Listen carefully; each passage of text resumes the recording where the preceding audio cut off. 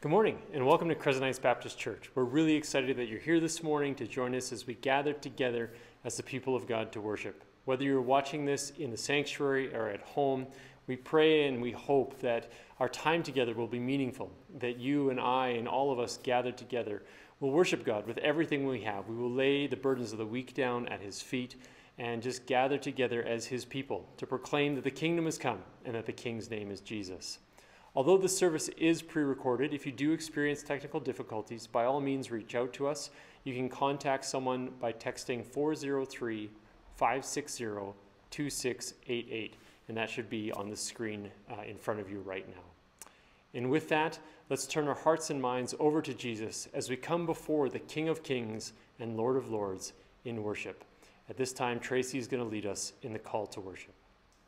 Good morning, my name is Tracy and today I'll be doing the call to worship, which is Psalm 138. Lord, I will praise you with all my heart, in front of those who think they are gods. I will sing praise to you. I will bow down facing your holy temple. I will praise your name because you are always loving and faithful. You have honored your holy word even more than your own fame. When I called out to you, you answered me. You made me strong and brave. Lord, may all the kings on earth praise you when they hear about what you have decided. Lord, may they sing about what you have done, because your glory is great. Though the Lord is high above all, he cares for the lowly. Though he is in heaven above, he sees them on earth below. Trouble is all around me, but you keep me alive. You reach out your hand to put a stop to the anger of my enemies. Lord, with your powerful right hand, you saved me. Lord, I will show that I was right to trust you. Lord, your faithful love continues forever. You have done so much for us now, so don't stop now. Before the throne of God above, I have a strong and perfect plea, a great high priest whose name is love. Whoever lives and pleads for me, my name is graven on his hand, my name is written on his heart. I know that while in heaven he stands, no tongue can bid me thence depart, no tongue can bid me thence depart. When Satan tempts me to despair, tells me of the guilt within, upward I look and see him there, who made an end to all my sin. Because the sinless Savior died, my sinful soul is counted free, for God the just is satisfied to look on him and pardon me, to look on him and behold him there, the risen Lamb, my perfect, spotless righteousness, the great unchangeable I am, the King of glory and of grace. One with himself I cannot die, my soul is purchased with his blood, my life is hid with Christ on high, with Christ my Savior and my God, with Christ my Savior and my God. I bow before the cross of Christ and marvel at his love divine. God's perfect Son was sacrificed to make me righteous in God's eyes. Its river's depths I cannot know, but I can glory in its flood. The Lord Most High has bowed down low and poured on me his glorious love, and poured on me his glorious love. Its river's depths I cannot know, but I can glory in its flood. The Lord Most High has bowed down low and poured on me his glorious love, and poured on me his glorious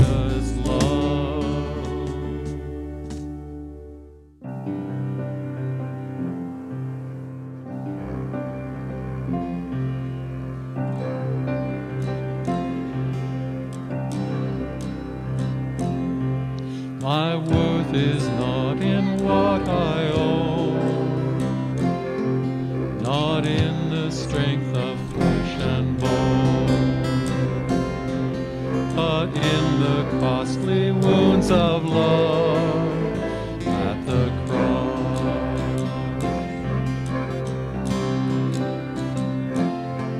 My worth is not in skill or fame, in win or lose, in pride or shame, but in the blood of Christ that flowed at the cross.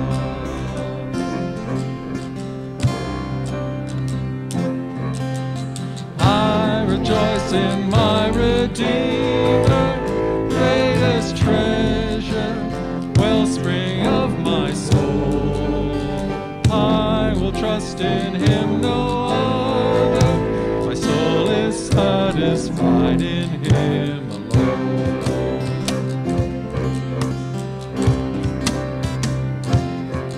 As summer flowers we fade and die,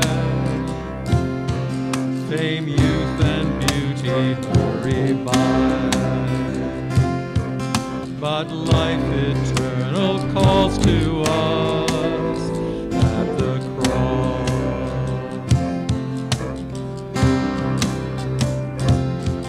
I will not boast in wealth or might, or human wisdom's fleeting light, but I will boast in knowing Christ at the cross.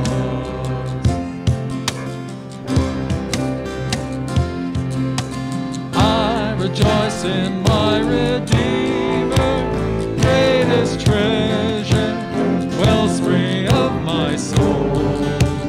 I will trust in him, no other. My soul is satisfied in him alone.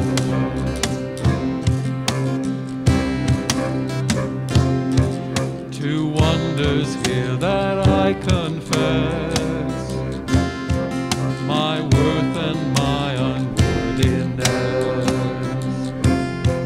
my value fixed, my ransom paid at the cross.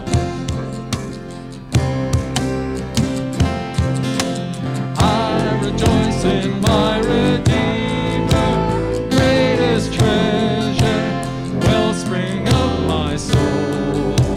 I will trust in him, no other. My soul is satisfied in him alone. I will trust in my Redeemer, greatest treasure, wellspring of my soul. I will trust in him, no other. My soul is satisfied in him alone.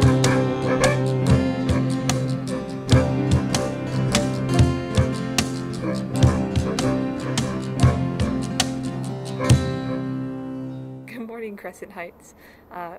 Please join with me as we come before God in prayer. Heavenly Father, we thank you for this day. We thank you that we can still worship you despite our distance, that we can still pray to you, Lord, and that you hear us wherever we are. Thank you, Lord, for bringing us here to gather together online, and for those few who are in person. Thank you that you still have allowed us to meet this way. We know how important it is to meet together as your people, and so we ask that you would help us to have wisdom in knowing how to meet with one another, how to encourage and uplift one another in these times where loneliness can be very rampant, and where we often feel very isolated.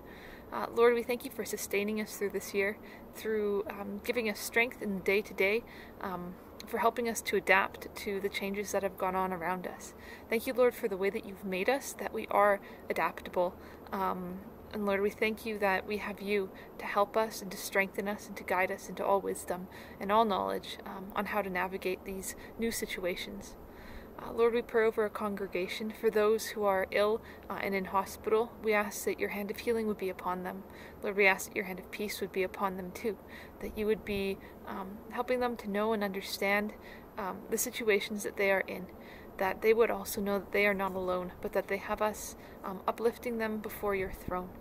Lord, may they know that you are with them, and may your Holy Spirit strengthen them as you teach them through these times.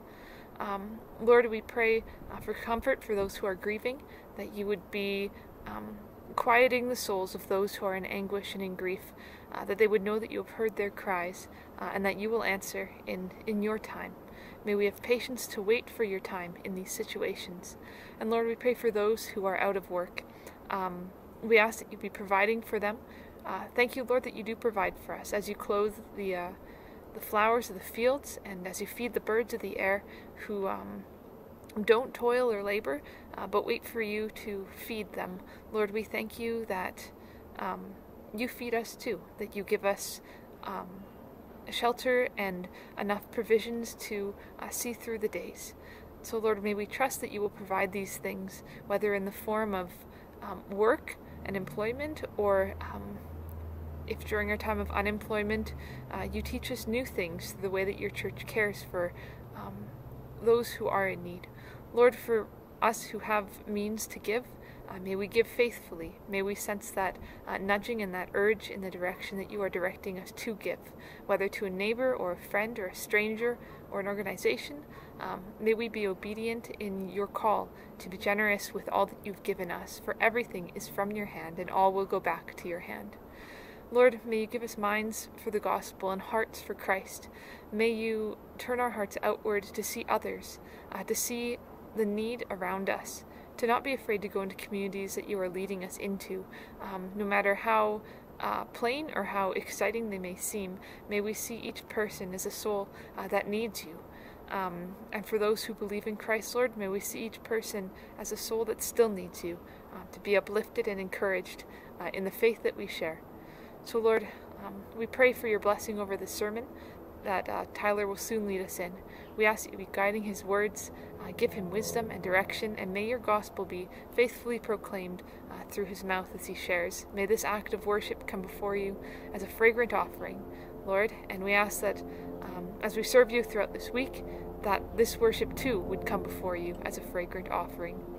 So search our hearts, Lord, test our anxious thoughts, see if there is any anxious way in us and any faulty way in us, and lead us in the way everlasting. We pray these things by the power of your Spirit in your Son's mighty name. Amen. Hello, Crescent Heights. It's nice to see you today, whether you're in the sanctuary, at home, or listening in the park through your headphones. Please join me today for the scripture reading from Philippians 1:12-20. Now, I want you to know, brothers, that what has happened to me has really served to advance the gospel. As a result, it has become clear throughout the whole palace guard and to everyone else that I am in chains for Christ. Because of my chains, most of the brothers in the Lord have been encouraged to speak the word of God more courageously and fearlessly. It is true that some preach Christ out of envy and rivalry, but others out of goodwill. The latter do so in love, knowing that I am put here for the defense of the gospel. The former preach Christ out of selfish ambitions, not sincerely, supposing they can stir up trouble for me while I am in chains. But what does it matter? The important thing is that in every way, whether from false motives or true, Christ is preached. And because of this, I rejoice. Yes, I will continue to rejoice, for I know that through your prayers and the help given by the Spirit of Jesus Christ, what has happened to me will turn out for my deliverance. I eagerly expect and hope that I will in no way be ashamed, but I will have sufficient courage so that now, as always, Christ will be exalted in my body, whether by life or by death. Beginning last week, today and tomorrow, next week, we are examining the peace of God. I don't know about you, but this last year has not been one of peace. There's been many upheavals, and last week we looked at the peace of God as partnership. Partnership where each individual, in this case we're looking at the Philippian letter, and so Paul is the individual in that case, but you could put your name or my name, is partnered with the church as the body of Christ and Christ as head. Throughout his letter to the Philippians, Paul is very clear not necessarily in saying it specifically, but you just see it woven throughout the language, that he is partnered with them for the sake of the gospel, and the purpose of the gospel, the head of the gospel, the thing that's leading their mission is Christ.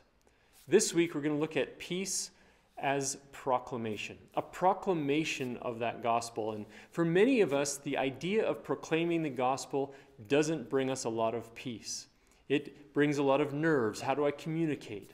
Who do I communicate it to? In what context should I communicate those things? The idea, if I said to many of you, hey, next week you're going to preach, you're going to proclaim the gospel from the stage for everybody to hear, many of you, I suspect, would run and hide. Many of you would have a heart attack and just think, I could never do that. And so what does it look like for the peace of God as proclamation? Again, in this letter, it's important to keep in mind that Paul is very clear that he is partnered with this church. He's part of the church, and Christ is head. That rings true time and time again. His confidence in the gospel is unwavering. His focus is singular. And he is at peace despite his circumstances. You see, the occasion for this writing is to his friends in Philippi is his imprisonment in Rome. And not only his imprisonment, but his imprisonment that's being furthered by others who are proclaiming the gospel out of wrong motives. There's all sorts of circumstances surrounding Paul's, or all sorts of issues surrounding Paul's circumstance that would not bring peace to you or to I. But for Paul, there just seems to be a confidence in where he's at, a confidence of what is to come, and an assurance that all will be okay. And I know in my life, especially over this last year, a confidence about things being resolved, an assurance that all would be okay, would really give me a sense of peace.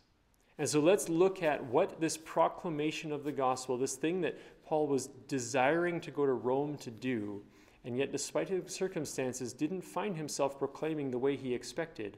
Why is it that we get, as he writes this letter to the Philippians, that he is a man who is at peace? And so as we start, let's imagine being in Paul's shoes. Let's imagine being in jail for our faith. We're bound up. The thing that we had desired to do is no longer possible because of the restrictions that's been placed upon us. We're restricted in where we could go and what we could do. To make matters worse, for him, there's those outside who are continuing to proclaim the gospel, but they're doing it out of motives that are actually keeping Paul imprisoned. They're trying to push him aside and keep him out of the way. How would you feel about that?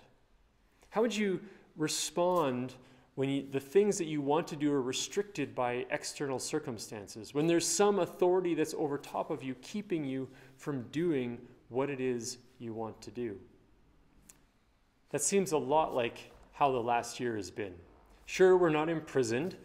Those rights have not been taken away, but the way we would go about life, the things that we had anticipated in doing in 2020 and now 2021 have been stripped away. It's not the same circumstance that we had expected. But in the midst of this, as we go about it, how has your peace been? How has your peace with God been? Have you felt at peace with God? Have you had a sense of peace in the circumstances that you find yourselves in? I know for me it's been an up and down battle. And so what can we learn about Paul in this proclamation? When I've had to learn how to video edit, when the technology hasn't worked, when I've wanted to just give someone a hug in consoling or coming alongside them, and I haven't been able to do that, there's been a tension inside of me. And so what can we learn from Paul about when our circumstances change and how we're to respond and still live in and experience the peace of God? The first thing is this: peace is possible when we realize that all circumstances are an opportunity for gospel ministry. Peace is possible when we realize that all circumstances are an opportunity for gospel ministry. Right now, wherever you find yourself is an opportunity for gospel ministry, to engage in the proclamation of the gospel. But what we have to work through is that the terms aren't always on our terms. The way we want to do things isn't always on our way. Sometimes we have to be challenged and stretched. We have to adjust to circumstances in order to fulfill the calling in which we have. When the mission of God is bigger than our own personal agenda or becomes our personal agenda, we realize that all circumstances are an opportunity to engage in gospel ministry. When we realize that despite coronavirus, despite imprisonment in Paul's case, we have opportunity to still be followers of Jesus. You see, he writes this right at the beginning of the section Carla read for us. Now, I want you to know, brothers and sisters, he's talking to the church in Philippi, that what has happened to me has actually served to advance the gospel. Even though I've been put in prison, even though people have arrested me and stopped me from doing what it is that I want to do, what I thought it was God was calling me to do, even though that's happened, it's served to advance the gospel ministry. What we hear Paul saying here is, I just let it go. I let go of the difficult circumstance. I let go of the injustice that may be upon me. I let go of the challenge before me because in spite of that, the ministry has continued to grow. As a result, it's become clear, he goes on to say, that throughout the whole palace guard and to everyone else, that the reason Paul is there is because of Jesus. His very existence proclaimed the call of Christ. And because of his chains, because of his imprisonment, most of the brothers and sisters, he says, have become confident in the Lord and dare all the more to proclaim the gospel and without fear. What has actually happened to me, Paul says, has actually served to advance the gospel. And if we think about it, this is pretty true in our own life too. When we are celebrating things that are really dear to us, it really doesn't matter the circumstances where we're in, we can celebrate.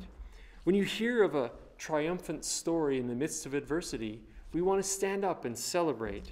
It encourages us. When you hear the story of growth, we get excited. When a baby takes his first or her first steps, we all cheer, no matter what circumstance we find ourselves in. We celebrate kids graduating or getting their driver's license, their first words. We celebrate people overcoming injury or illness despite our circumstances. And that is exactly what we see happening with Paul here. Despite being in prison, despite going to Rome under the context that he wasn't expecting, he celebrates because the work of the gospel, the very focus that he has, is advancing. The people that he wanted to come and encourage are stepping up in faith and in boldness to proclaim the word that they know. In the face of good news stories, our troubles become a little less. We carry, the difficulties carry a little less sting. When the event that you hoped for, the person that you've been praying for, when that event happens or that person responds to your prayers or to the prayer that you have been praying, when the thing that you longed for comes to fruition, you celebrate. It doesn't matter what your circumstances is, you celebrate because good news is happening. Although our circumstances aren't exactly what Paul's were, the work that he was eager to do, what I should say is, although the circumstances that Paul was encountering wasn't what he had expected or anticipated, the work that he came to do was being done by others' hands. And he dusted his hands off and he wrote to the Philippians and he said, look it, despite my circumstances, the gospel is being proclaimed. Isn't that amazing? Gordon Fee, who's a biblical commentator, he says, to advance the gospel has been Paul's singular focus, his lifelong passion. And he's thus ordered his life, he's arranged his life so that nothing will hinder and everything will advance the message about Christ. It's remarkable how Paul reflects on his circumstance. Though he would surely prefer freedom himself to evangelize, he recognizes that God has used his curtailment to prod others into the ministry. They've stood up strong, and he rejoices as a result. Here is one for whom the gospel, Paul is one, for whom the gospel is bigger than his personal role in making it known. How is your life organized? How do you order your day-to-day? What are the things that are important, deepest to you? If you're wondering where the peace of God is, or why you're always angry or maybe envious, why you're bored or searching for meaning and purpose, maybe you're just checking things off the list to get them done, but there's no real end in sight as to when that list will be complete. If the idea of proclaiming the gospel in word and deed in any circumstance seems paralyzing to you, or incredulous, or unneeded, I would suggest that God is not done with you and wants you to work on some things in your life. Because peace is possible when we realize that all circumstances are an opportunity for gospel ministry. That no matter the circumstance, no matter the life stage that you find yourself in right now, when you and I are partnered together as the body of Christ, and Jesus is the head of that, we are engaged in the ministry that he's called us to. We're doing the work that we were created for. When Adam and Eve were created in the garden, God said to them, "Be fruitful and multiply. Take care of creation." In effect, he could have said, just as he did through Jesus, make disciples. When we are engaged in that work of proclaiming the gospel, of making disciples, of training people in the ways of Jesus, although it may seem daunting right now, as we enable and work on that becoming our singular focus as it was for Paul, we will realize that no matter the circumstances, everything creates opportunity for gospel ministry. The second point I want us to think about when we're talking about God's peace as proclamation is that peace is possible when we focus entirely on the love and the mission of God. As he continues his letter in verse 15, Paul writes, "It is true that some preach Christ out of envy and rivalry, but others out of goodwill. The latter do so out of love, knowing that I am put here for the defense of the gospel." He had supporters in Rome. But the former, those who are doing it out of envy and rivalry, they preach Christ out of selfish ambition, Paul acknowledges, not sincerely, supposing that they can stir up trouble for me while I am in chains. It seemed people were actively proclaiming the gospel, engaged in ministry in a purpose to keep Paul in prison. In his response, what does that matter? The important thing, he says, is that in every way, whether from false motives or true, Christ is preached. And because of this, he says, he rejoices. Gordon Fee, a biblical scholar I referenced earlier, again, he says, these sentences together make it clear that Paul can distance himself personally from the pain that he is experiencing and those that are inflicting it on him. And despite their motivation, he can rejoice because the gospel is advancing. Evangelism is taking place in Rome as a direct result of his incarceration. Paul is focused on the mission of God, not on his own circumstance. He can see past the immediate difficulty to the good news that is being shared. What about you and I? What about when we face adversity, when there's difficulty happening, where things aren't the way they want them to be, when we're actively or we feel like we're being persecuted? I want us to do a thought experiment right now, and this is a difficult one, so I hope that we can journey with this together.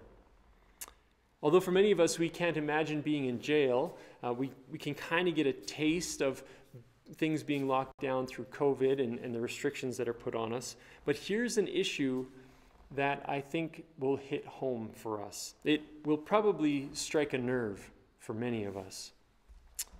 In the last couple of months here in Alberta, 2 pastors have been arrested for defying public health orders.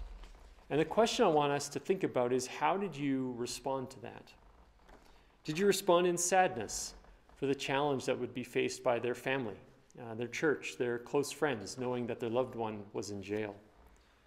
Did you respond in outrage? How could law enforcement arrest a pastor? That's insane.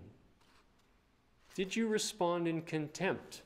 They got exactly what they deserved. Did you respond out of concern about how it might reflect on us, given that we're a church as well? But the question we really want to ask in examining this text is, how do you think Paul would have responded? Given his circumstances, given that what we've just learned about him, how do you think Paul would respond to pastors being arrested for defying public health orders? What would have been his focus? When I read this letter to the Philippians, and particularly here in verses 15 to 18, I think Paul would have asked, were they proclaiming the gospel? Were they being faithful to the ministry that Jesus has laid at all of our feet for those who call themselves followers of Christ? I think Paul would have first worried about or been concerned of, were they being faithful to proclaiming the gospel, whether they were doing it against public health orders or not? And for you and for me, that's actually quite challenging. I know I find it difficult because I want to focus on how they weren't conforming to the law, how they weren't being respectful or loving and those other words that we would tend to use. But I think Paul would say, sure, maybe they wouldn't have done it the way you did, or maybe they did it in spite of how you would have done it, but were they proclaiming the gospel? Paul recognizes that there are people who have false motives, selfish desires, misplaced agendas. And I suspect that if he would have written to those he was referring to in Rome, the letter wouldn't look like the one he wrote to the Philippians. It may have looked more like the one he wrote to the Corinthians, rebuking them for some of their actions and challenging them on some of the ways they behaved. But as he sits in jail for his faith, bound up, unable to do the thing he wanted to do, Paul's singular focus is entirely on the proclamation of the gospel. The people are coming to hear and to understand the love of God. He's excited about that people are coming to hear and understand the love of God as seen through the death and resurrection of Jesus. When we see a different approach and message, when addressing those teaching the false gospel. When he writes to the Galatians, it's a whole other attitude that Paul gives. He calls them all sorts of horrible names because they're twisting the gospel and adding to the gospel. But here as he sits in prison, the people that are doing things against him, he has no concern because they're preaching the gospel and people are coming to know Jesus. As he writes to his friends, Paul focuses on the love and the mission of God. What about you? Where is your focus? What catches your attention and keeps you fixated on it? Is it the gospel? Is it God's mission? Is it his love for you and for your neighbor?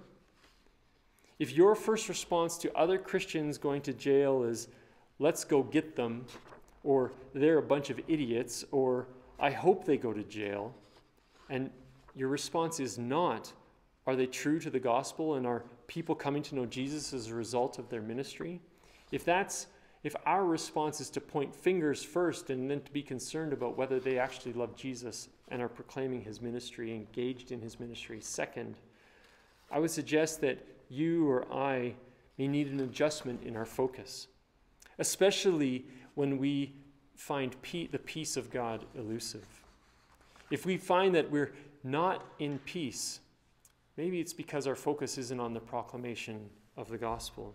Maybe we're missing out on being singularly focused on the love and the mission of God. Thirdly, finally, peace is possible, we see here in Paul's letter, when we live in the hope of God's faithfulness to his promise. He says, continuing on in the second half of verse 18 into 20, he says, yes, and I will continue to rejoice. For I know that through your prayers and God's provision of the Spirit of Jesus Christ, what has happened to me will turn out for my deliverance. I eagerly expect and I hope and hope that I will in no way be ashamed, but will have sufficient courage that now, as always, Christ will be exalted in my body, whether by life or by death. Not only was Paul immediately focused on the mission of God and the work of Christ through the proclamation of the gospel, his future hope was grounded in God's faithfulness to complete the work that he had begun. His faith and his hope was grounded in the promise of God to restore all things, which would be what was being realized in his partnership with the Philippians with Christ as head.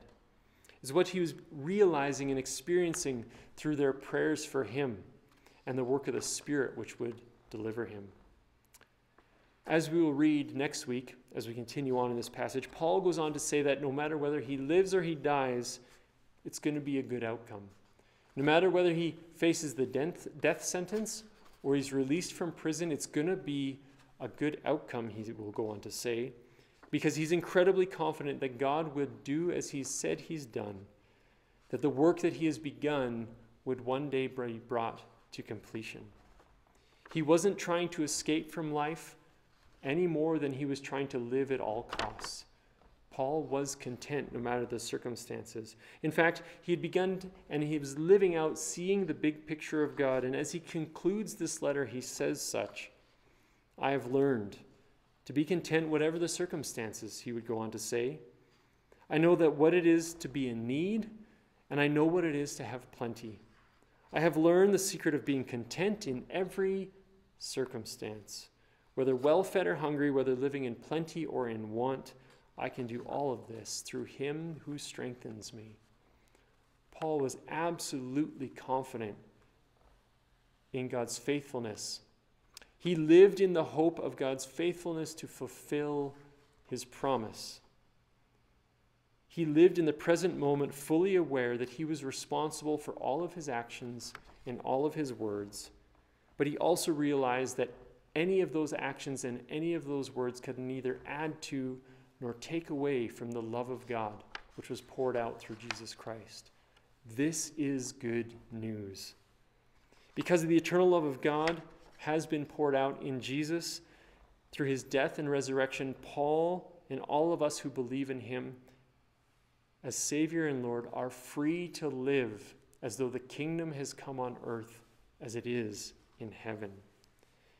God is faithful to his promise, and he will one day complete the work that he has begun in you and in me and in all of creation to restore it.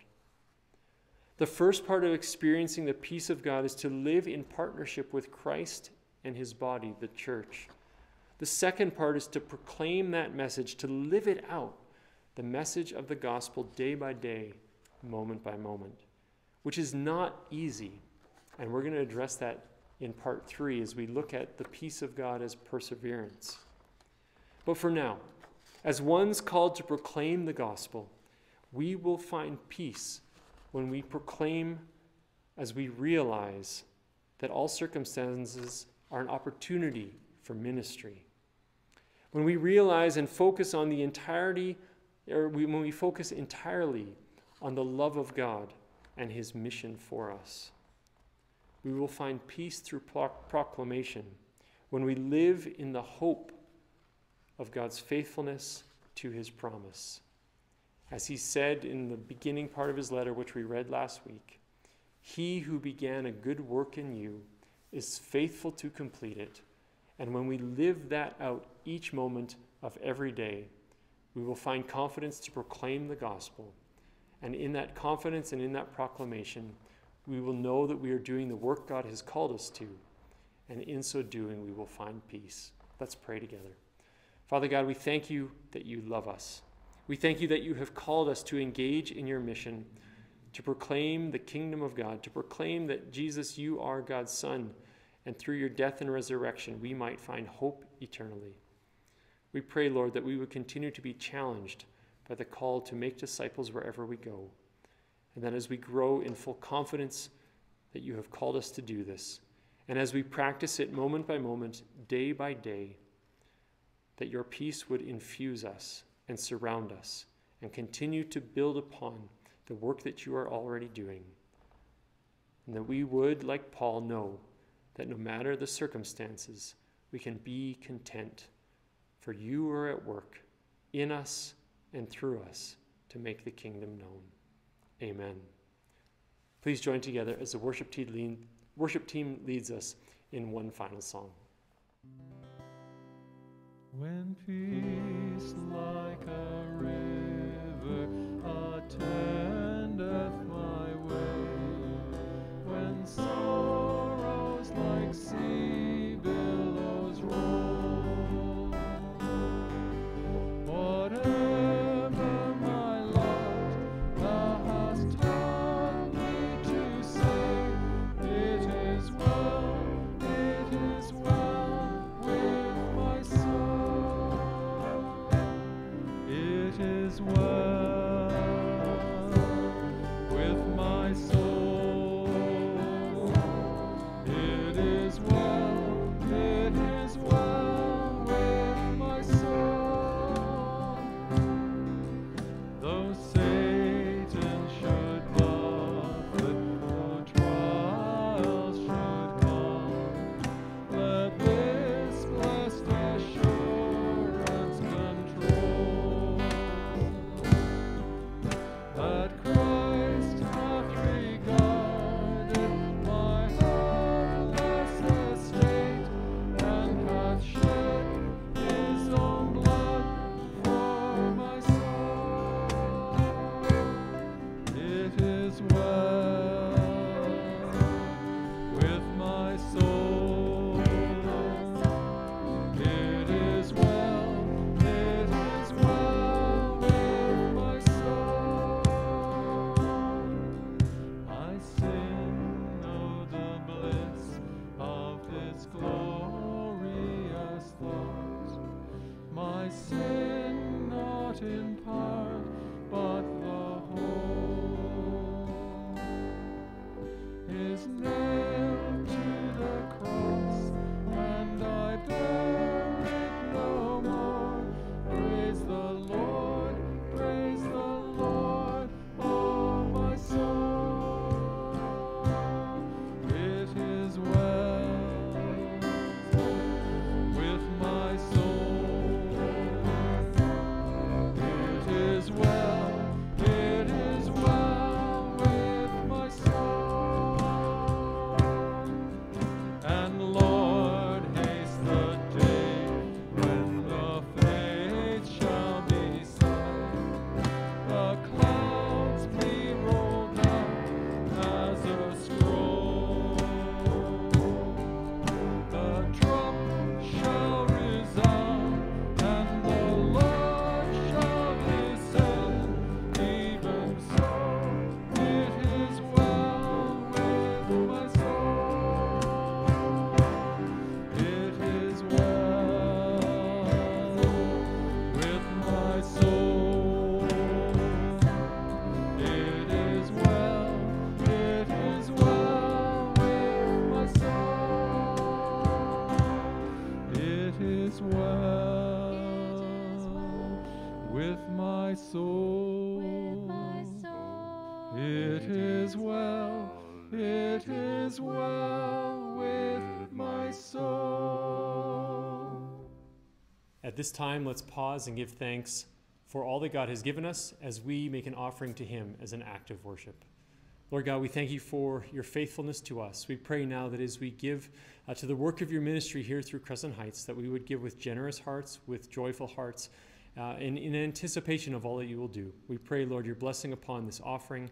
May be it multiplied as need fit for everything you have called us to do, that we might be faithful and that we might be good stewards of the resources you have given us. We praise you, Father, for your gift of life to us and for the opportunity to work together for your mission. In your name we pray. Amen. Thank you once again for joining together as the people of God to worship him. Just a few announcements before we conclude. Kids ministry is continuing at 1 o'clock this afternoon via Zoom. Prayer ministry is ongoing on Tuesday nights at 7:30 via Zoom, as well as Sunday mornings 9:45 here in the building or 9:30 on Zoom. Friday afternoons, youth ministry continues as we gather here in the sanctuary or through Zoom. Again, all the information for all of these things is online. We encourage you to go to the website, check the Facebook page for more information. Ladies' Bible study continues in person here in the sanctuary at 6:30. contact Lisa Goodwin if you do have more questions about how you can get involved. That is all we have for today. We thank you for joining us. May the Lord bless you and keep you. May the Lord make his face shine upon you and be gracious unto you. May the Lord turn his face to you and give you peace. Go with the blessing of God. You are his people, to proclaim that the kingdom has come and that the King's name is Jesus.